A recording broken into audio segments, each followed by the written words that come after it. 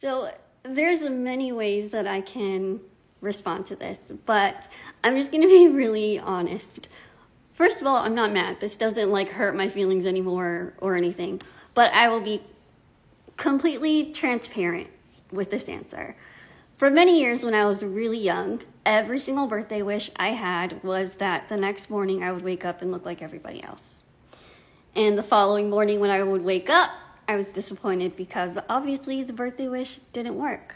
I would pray, I would do everything that I could and just think, I just don't want to be in this body anymore because I hate it. I don't want to look at it. And everyone is staring and whispering about something I can't control.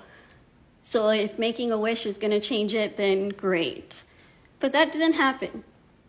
Now fast forward to me being a completely grown adult who's very proud of the skin I'm in.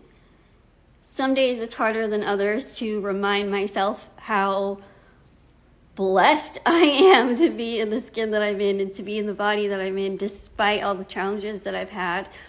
But at the same time, because of all the lessons that I've learned, I have nothing against anyone who decides to get plastic surgery.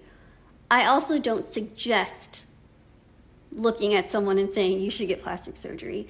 I also don't assume that if they look different, that they had something go wrong.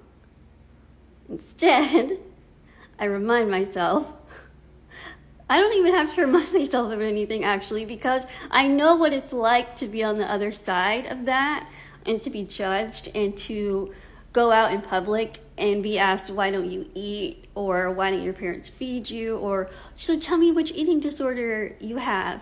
Again, judgments before getting to know anyone. So I will end this with saying, I'm not mad at this comment.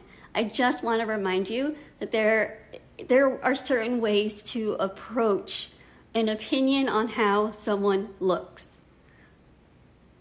This one isn't it. But hopefully if you look at my other videos, you'll be able to find a better way to communicate with others.